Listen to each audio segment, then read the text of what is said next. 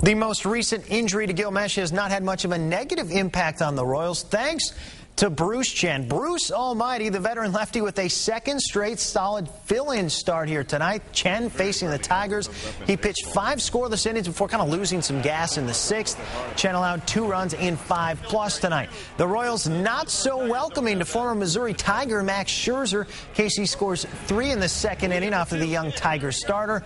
The Royals put it away with a 3-run 6th inning. Jason Kendall went 3 for 3 with 3 runs batted in.